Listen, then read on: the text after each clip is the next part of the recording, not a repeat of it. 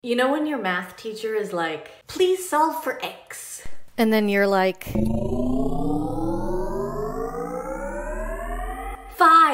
The answer is 5. Your math teacher could say, right answer.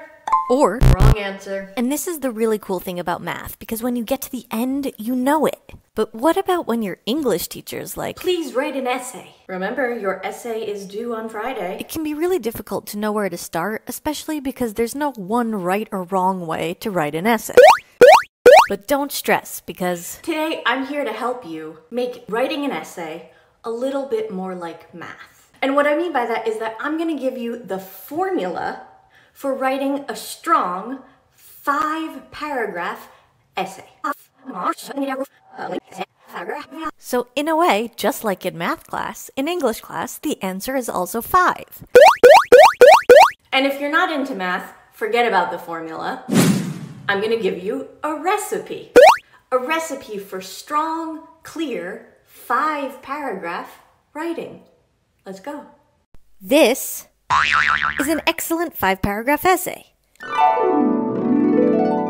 Math lovers can call this the 1-3-1 essay because it has 1 introduction, 3 body paragraphs, and 1 conclusion.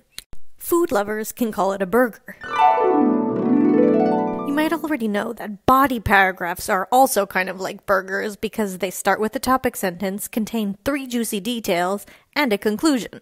So the 5-paragraph essay is really just 3 burgers inside an even bigger burger. The top of the bun, your introduction, should contain a hook, so a sentence that immediately captivates the reader, and a thesis. A clear, specific statement that tells the reader what you're going to explain or prove.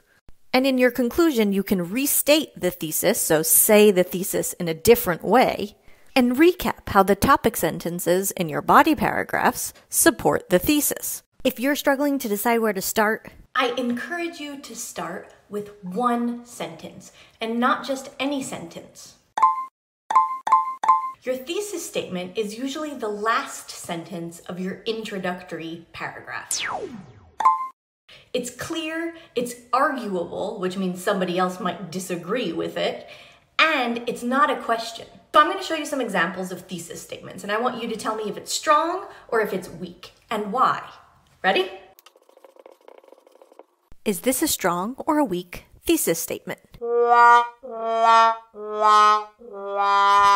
It's weak. And it's weak because it's obvious. If your thesis statement makes anybody say, duh, then it can definitely be stronger. Is this a strong or a weak thesis statement? Right, again, this is weak because your thesis should never be a question. It should be specific and arguable. So now that we know what weak thesis statements look like, let's write a strong one. And then let's plug it in to our 5-paragraph formula. You're looking at my favorite formula for strong thesis writing. Woo! Strong Roblox players are strong writers because they know how to design new worlds and build characters.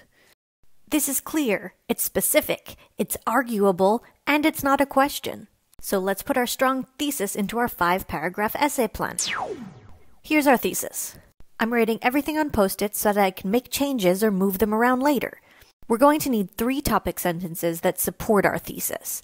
If you can't think of any, that's okay. Put the Post-its on the paper to get started and write later. Then, each topic sentence is going to have 3 details or examples to support it. You'll end by restating this thesis in the introduction. Remember that restating is not the same as repeating. So you're going to use this space to rephrase the main idea in a new, different way. So now that I've had some more time to brainstorm, my thesis is basically that if you have the skills to play Roblox, you have the skills to write. If you're ever stuck with topic sentences, look at your thesis and then ask yourself, why? Chatting with other Roblox players improves your persuasive writing skills. Designing characters in Roblox can improve your narrative writing. In order to create fantasy worlds, you need to know about the real world, so those are informative writing skills. And now I have 3 topic sentences. Let's put them in the chart. Remember that every topic sentence should be different, but they all should support the thesis or the main idea. Each topic sentence should have 3 details or examples that you can collect from your own experience or from books, movies, or research. The conclusion is where you restate the thesis and recap your topic sentences in a new, interesting way. Thanks for taking the time to plan a 5-paragraph essay with me, and happy writing. Bye. Bye. Bye.